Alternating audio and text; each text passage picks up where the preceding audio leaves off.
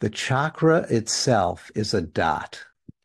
It's a point called the bindu. The chakra itself is a pure archetypal point. As Jung said, the archetype itself has no content. It's just a dot of potential.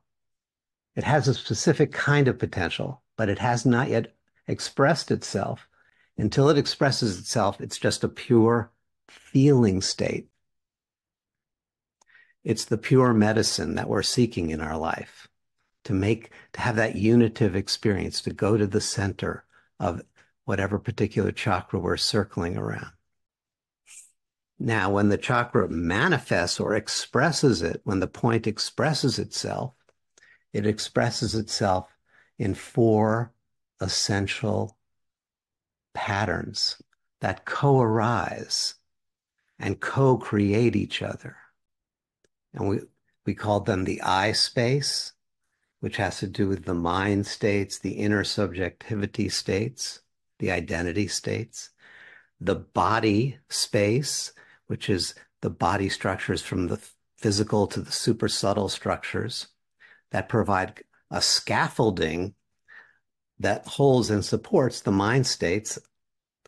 The we space, that's the interpersonal, collective mind and emotional states, and the world space of the environment, both the natural environment and what's, I think, called the built environment, that humans build.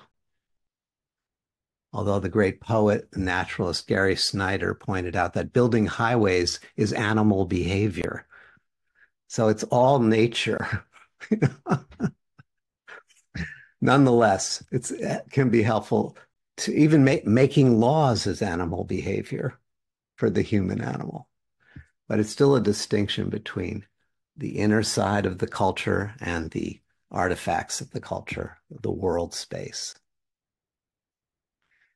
They co-arise, which means that to change anything in any one ramifies through and shifts and changes all of the everything. They're all co-arising in that way.